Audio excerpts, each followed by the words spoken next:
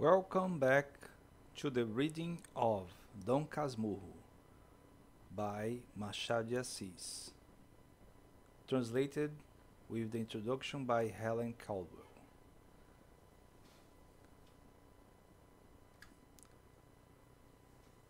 6. Uncle Cosme. Uncle Cosme had lived with my mother ever since she became a widow.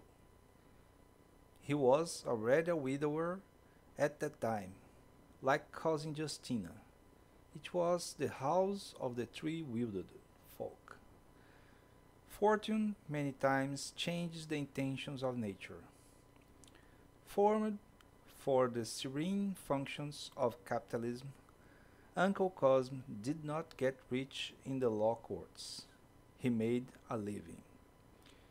He had an office in Old Rua de Violas, near the courthouse, which was in the abandoned Aljube prison.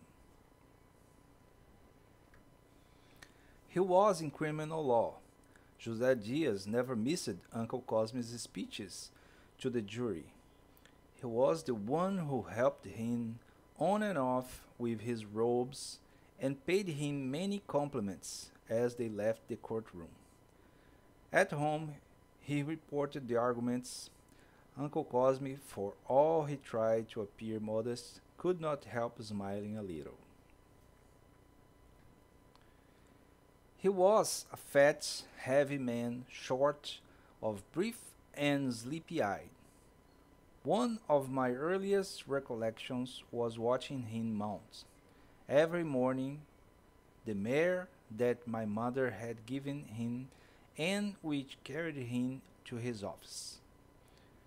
The slave who had brought the beast from the stable held the bridle while he lifted his foot and set it in a stirrup. There followed a minute of rest or reflection. Then he gave an impulse, the first. His body threatened to go up, but it did not. Second impulse, equal effects. Finally, after several long instants, Uncle Cosme gathered together all his forces, physical and moral, gave a final leap from the earth, to this time landed on the saddle. It was seldom that he failed to show by a gesture that she had just received the word. Uncle Cosme adjusted his flesh, and the animal went off at the trots. I have not forgotten either what he did to me one afternoon. Two, born in country, I left there when I was 2, and despite the customs of the time, I did not know how to ride, and was afraid of a horse.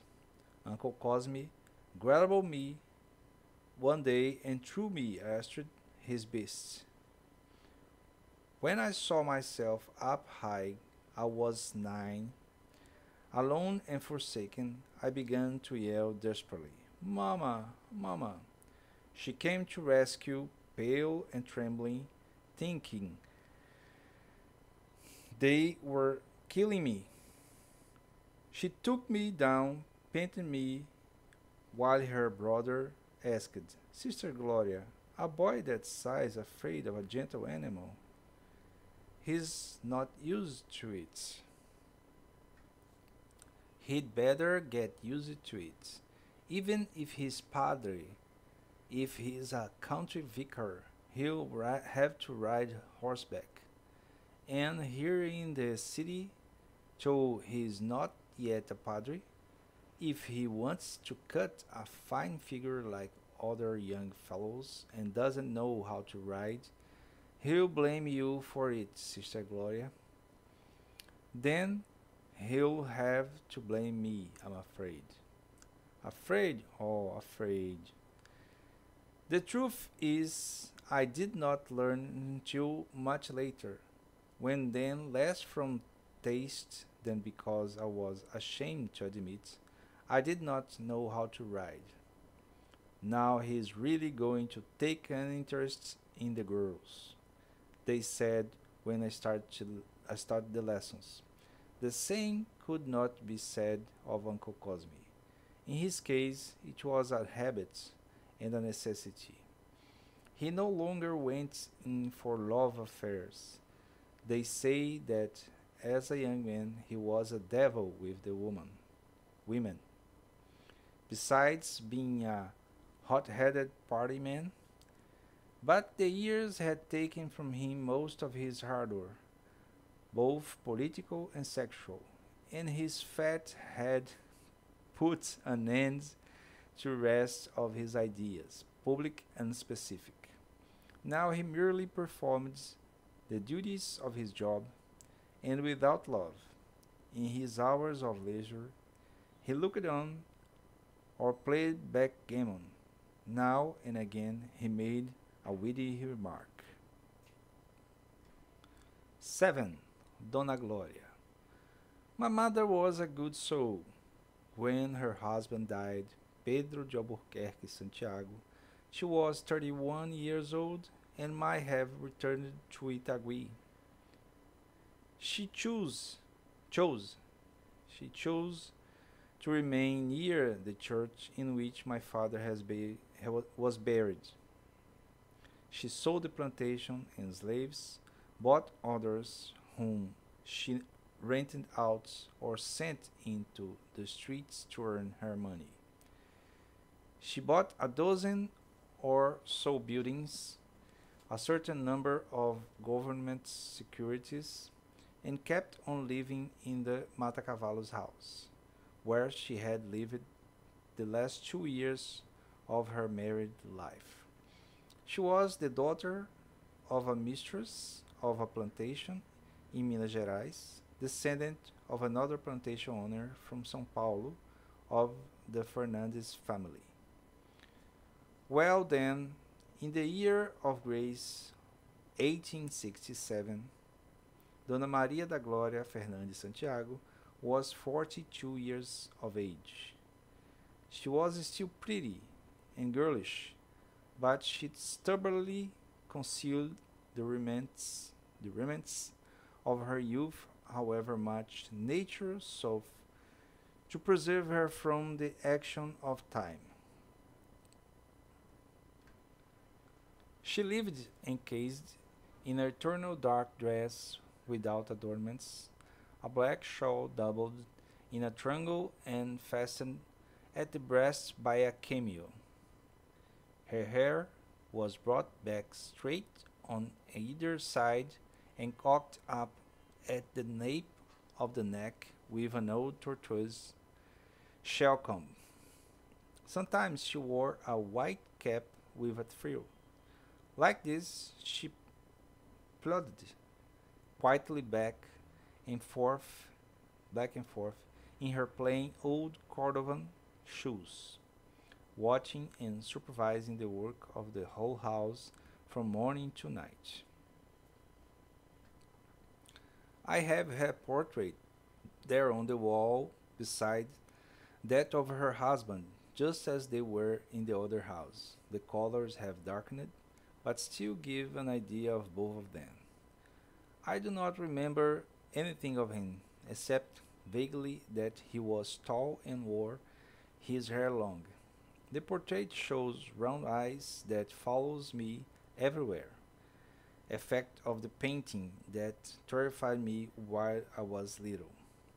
His neck rises out of a black cravat of many folds. The face is shaven except for a little patch by the ears. The portrait of my mother shows she was beautiful. She was 20 then and held a flower between her fingers. In the picture, she seems to offer the flower to her husband. What you read in the face of both is that if conjugal felicity can be compared to the grand prize in lottery, they had won it with the ticket they purchased together.